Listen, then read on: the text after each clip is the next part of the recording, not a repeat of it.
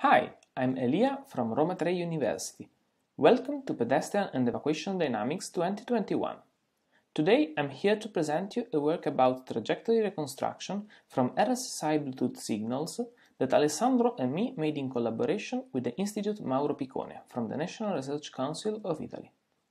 But why are we interested in reconstructing such kind of trajectories?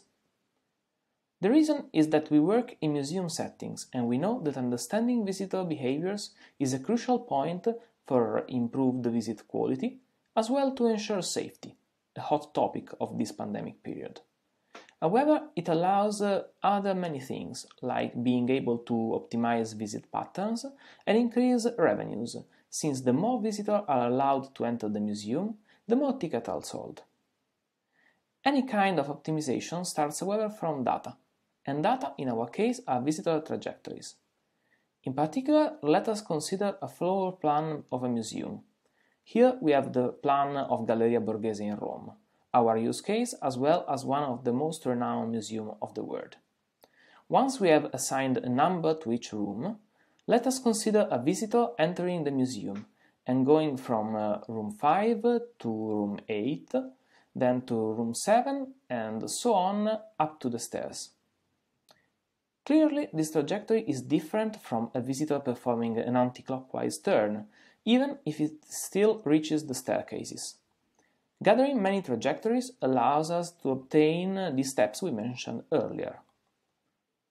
We already covered these topics in a previous work of ours, namely Managing Crowded Museums, published on Journal of Computational Sciences previously this year.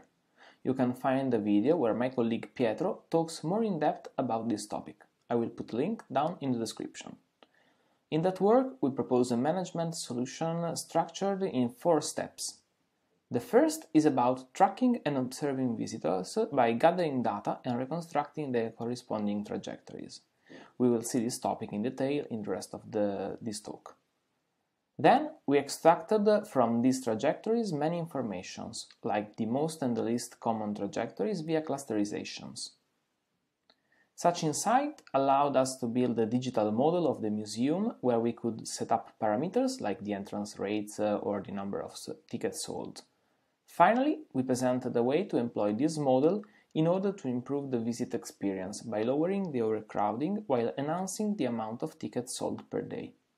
In particular, we are proud of these results since recently Galleria Borghese adopted our proposed methodology, actually providing more than a proof of concept to our work. But why we choose Bluetooth tracking? Well, the main constraint in historical buildings, like those where many museums are settled, it makes impossible to install bulky machines like optical tracking system.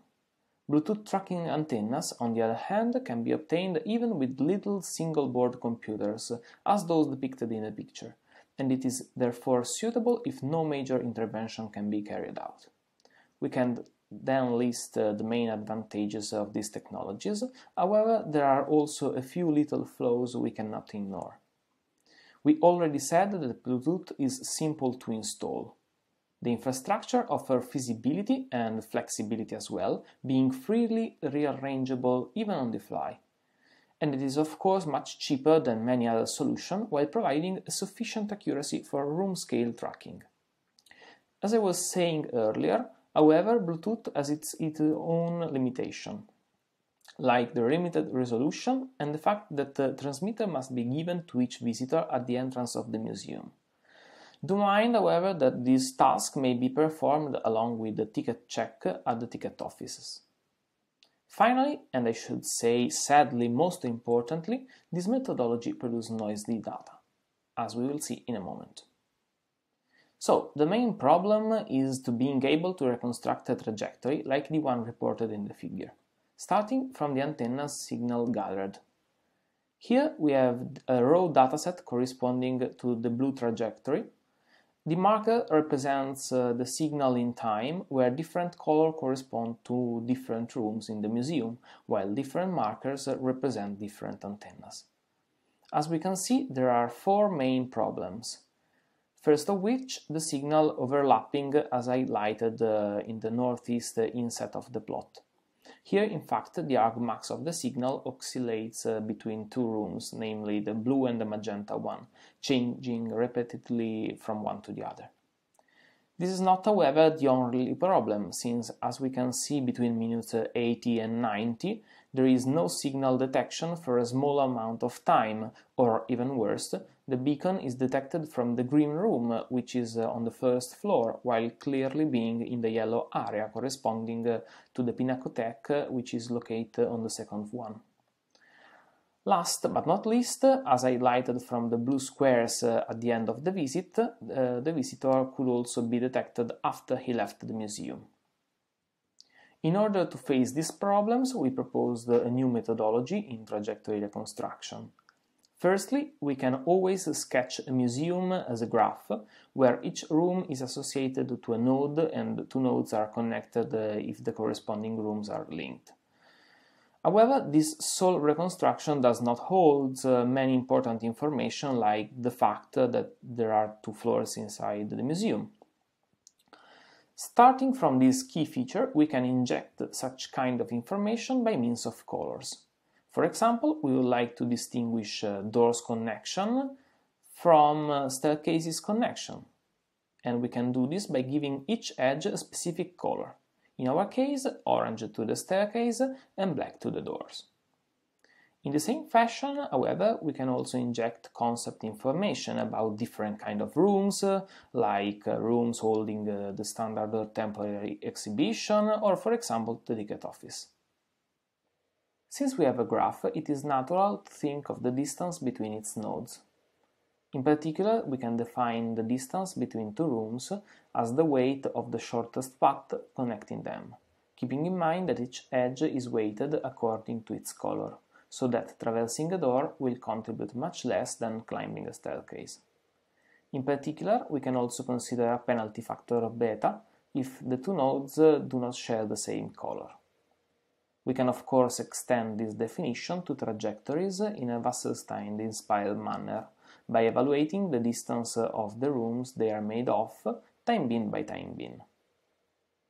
These metric definitions, along with the more standard concept of accuracy, enable us to test our methodology, extracting much more insight about the performances. In particular, we present four different metrics. The first one is the naive accuracy, defined as the fraction of correct predictions over the total number of samples. The second one, d bar, corresponds to the mean distance between a sample and the corresponding ground truth. We also refine d bar, building a d bar star, which restricts the mean to the sole wrong samples, offering therefore the mean displacement of a wrongly labeled data. And lastly, we will collect the mean displacement of reconstructed trajectories under the name of W bar. Since the idea behind these different areas comes from the fact that the visitor would rarely move from one to the other, the next step is to clusterize the room on the colors by applying a technique called color contraction. In particular, we can contract over room colors by joining all the connected rooms that share the same color, obtaining therefore clusters that represent aggregates of room with the same concept information. We can join rooms on edges colors as well, by selecting a color and joining all the rooms that are connected by that specific kind of edge. Therefore, by choosing a black connection in our example, we obtain the floor representation of the museum. This clustering technique may be applied in combo as well, producing a refined version of the clusterings. And it is this particular feature our methodology relies on. In fact, the idea is to progressively refine the localization by applying a multitude of cascaded localizers. Take, for example, our representation of Galleria Borghese. Here we can build a first localizer that distinguishes on which floor the beacon is located, and if the signal comes from either the ground or the second floor, then there is nothing more to do, since those floors only holds a single room. If, however, the signal is localized on the first floor, we can build a second localizer in order to refine our classification. by only taking into account the signals from the proper antennas, thus lowering the noise from the unrelated ones. In particular, we tested our methodology by employing different kinds of localizers that are common in the corresponding literature. As a benchmark, we included the argmax being the simplest classifier as possible, as it outputs the room whose signal is higher time bin by time bin. As a second methodology, we applied the convex kernel, or a mobile average, that applies a triangular kernel over a sliding time window before taking the highest signal. Then we include 3 autonomous learning techniques that consider signal from a short time window in order to classify the beacon's position, namely a 3-layer neural network, that is a network made of artificial neurons, a long short-term memory capable of infer the relation in time from data, and a random forest as an ensemble of simple classifiers called decision trees. In these 2 tables we show the result of our method, both in an offline and in an online analysis, meaning that in the table on the left we know per each time bin both the signal already transmitted and those that will be transmitted afterwards, while on the table on the right we only know the past signals, making it capable to run in real time. In particular, we show that applying a single LSTM offers an accuracy of 92%. However, the other metrics previously introduced principally highlights that where an error occurs, its weight is considerably high, being more than 7 points. In our setting, an error of 7 points corresponds to misplace the beacon more or less from 4 to 5 rooms away.